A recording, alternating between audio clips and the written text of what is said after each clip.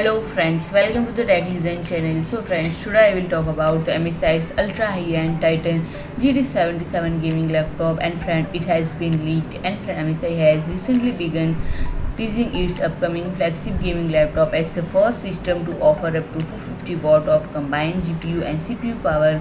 Note, this does not even account for the other components, and friend, the MSI Titan series have not been updated since 10th generation core CPUs.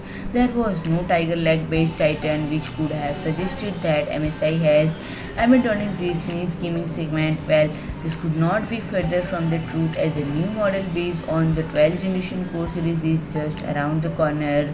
And friend, the company decided to wait for more powerful Intel Alder Lake-HX processor offering up to 16 cores, and it is to be only 23 thick, but its dimension will still be much bigger than any other gaming laptop, and this system will have a special exhaust area behind the screen, which at this point it is a typical stylish element for Titan laptops. And friend, leaked product highlights confirm it will support 4 RAM 4 Ssd slot, which is now possible thanks to Alder Lake-HX CPU series. And friend, it is to features 4K 1440p and 1080p screen option with up to 360Hz refresh rate.